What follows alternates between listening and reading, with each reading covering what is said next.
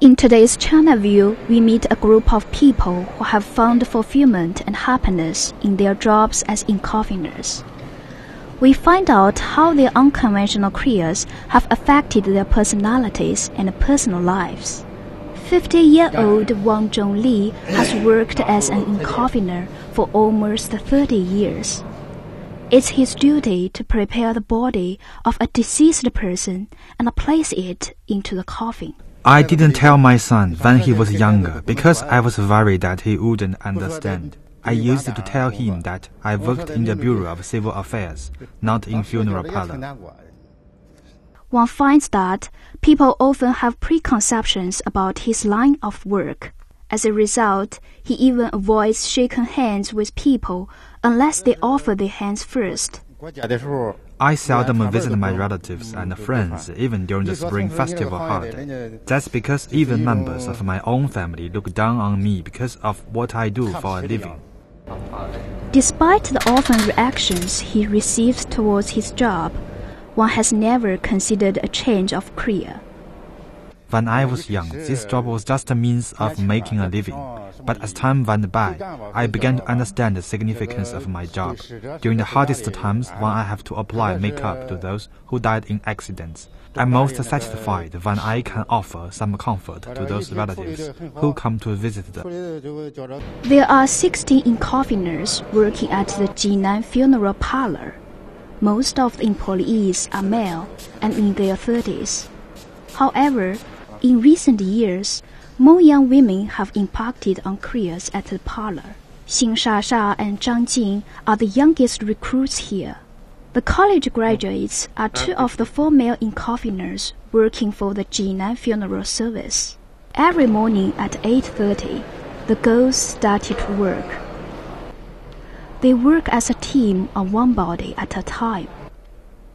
They gently close the eyes of the client and softly clean the face with a cotton swab dipped in salt water.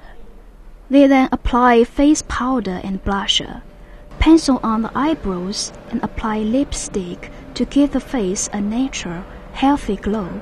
End result they aim for is a calm look, as though the client is sleeping peacefully. I come from a small village, and a lot of people there look down on what I do. My family is not happy with my choice of career.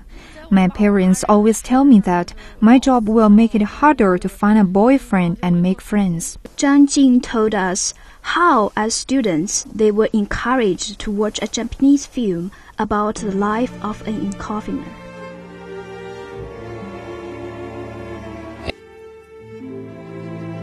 I found the film really moving. It changed my perspective on this career. In the past, I had always thought of death and funerals as something cold and scary, but this changed everything. Xin said she still feels afraid sometimes, but a dead body will no longer make her feel cold. However, she told us how the first time she had to deal with a body that had been involved in an accident, she became so upset that she vomited.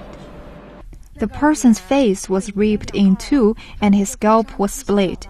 I couldn't handle it, but I had to remind myself that I'm a professional, and I forced myself to hold the person's head while my teacher did.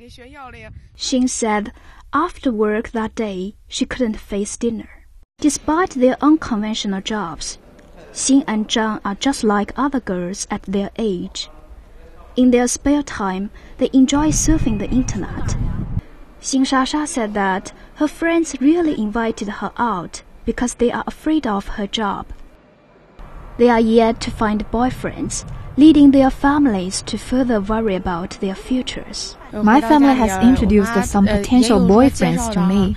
My sisters say that when the boys' families ask them what I do for a living, they don't know whether to lie or tell the truth. I simply tell them that I'm proud of what I do.